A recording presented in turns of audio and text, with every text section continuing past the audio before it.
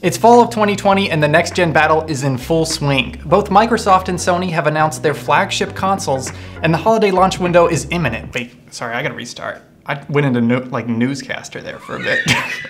Let's talk about next-gen consoles. It's fall of 2020 and the battle is in full swing. Both Microsoft and Sony have announced their flagship consoles and the holiday launch window is imminent. And while some key details are missing, like the exact price and release date,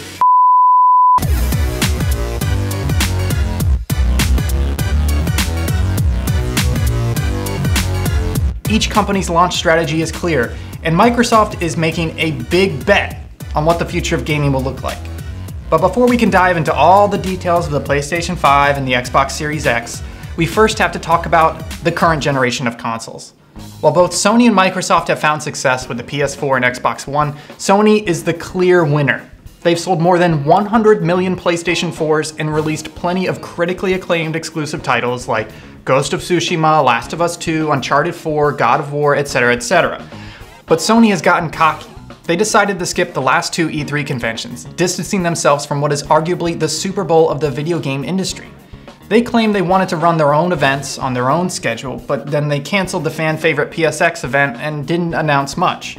On the other hand, Microsoft had an incredibly tough Xbox One launch by shooting themselves in the foot before the race even started. They focused too much on the Kinect, digital rights management, and making the Xbox an all-in-one TV box. And it backfired on them, badly. And while they have made a decent recovery in the last 7 years, they are still at a deficit for compelling exclusives. While we're talking about how bad the Xbox One launch was, let's talk about console launches in general. Historically, new consoles have been all about making a more powerful box that you can sell to consumers as a replacement for their current box.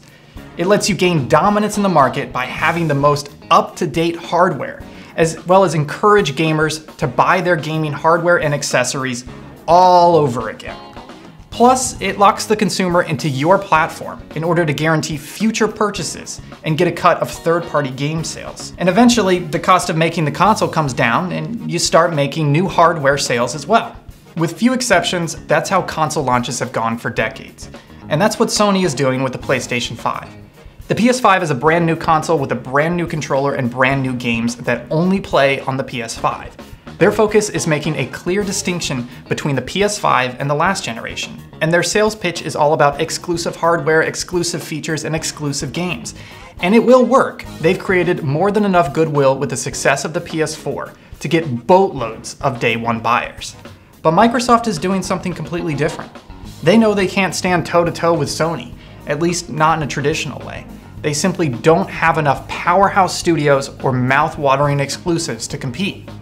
But they do have an ace up their sleeve, something that is already celebrated within the industry as an incredible innovation and unbeatable bargain. I'm talking, of course, about Xbox Game Pass. If you're not familiar with it, Game Pass is basically Netflix for video games. You pay $10 a month to get access to over 200 Xbox One games, all available to download in full and play as much as you want. There's even Game Pass for PC for $5 a month, or you can get both plus Xbox Live Gold for only $15 a month. It's an incredible value made even sweeter by Microsoft's promise that all first-party games will be available on Game Pass on release day.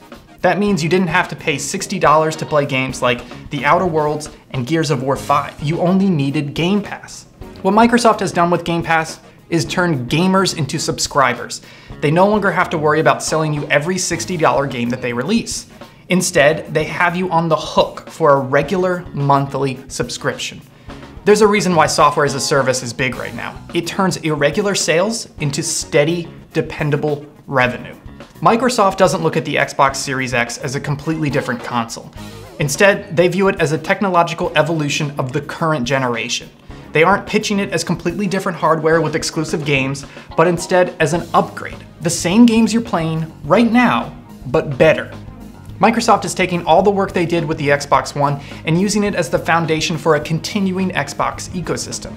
The Series X is going to have backwards compatibility going all the way back to the OG Xbox. Greater controller support, allowing you to use any controller you have now on the Series X. And the same great Game Pass service that you've come to love. Why start from scratch with a whole new console when you can carry all those features forward on day one? It's a risky proposition, especially in an industry that is all about exclusivity. There are plenty of gamers who don't see the point in buying a Series X when they can keep playing their Xbox One and not miss out. But there's also plenty of consumers out there who like to show off, who don't want to be left behind, who want to know they're getting the best experience possible. And I've got news for you. If you're using an iPhone 11, driving a car that's less than 5 years old, or rocking an NVIDIA RTX graphics card, then you are that consumer. You've already decided that having the latest and greatest technology is worth the extra money, even if there isn't much of a difference. But here's the craziest part.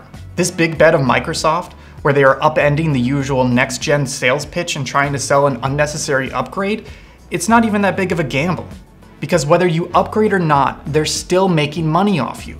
There are more than 10 million Game Pass subscribers, and that number isn't going to diminish just because people aren't buying the Series X.